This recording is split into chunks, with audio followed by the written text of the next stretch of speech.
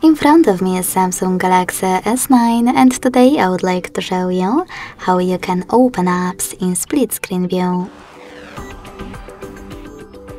Firstly, open an app to use in this view and access it in the background. To do that with Tricky's navigation, tap on this button with 3 lines.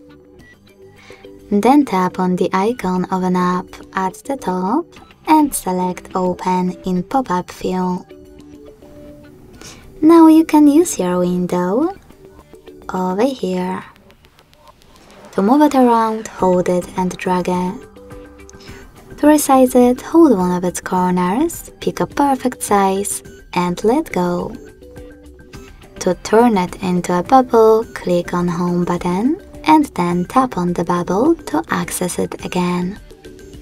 You can also turn it into a bubble by clicking on this square with 2 arrows pointing at each other. Go back the same way.